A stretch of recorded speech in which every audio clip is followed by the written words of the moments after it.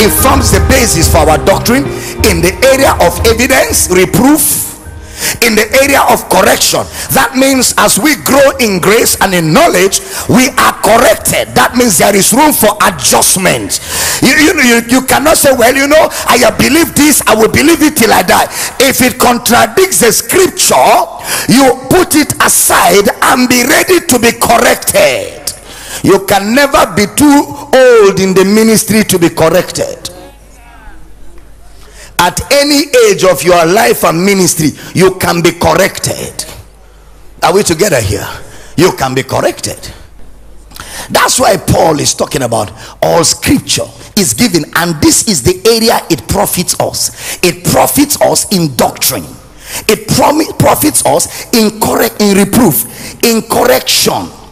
It profits us for instructions where? In righteousness. Why?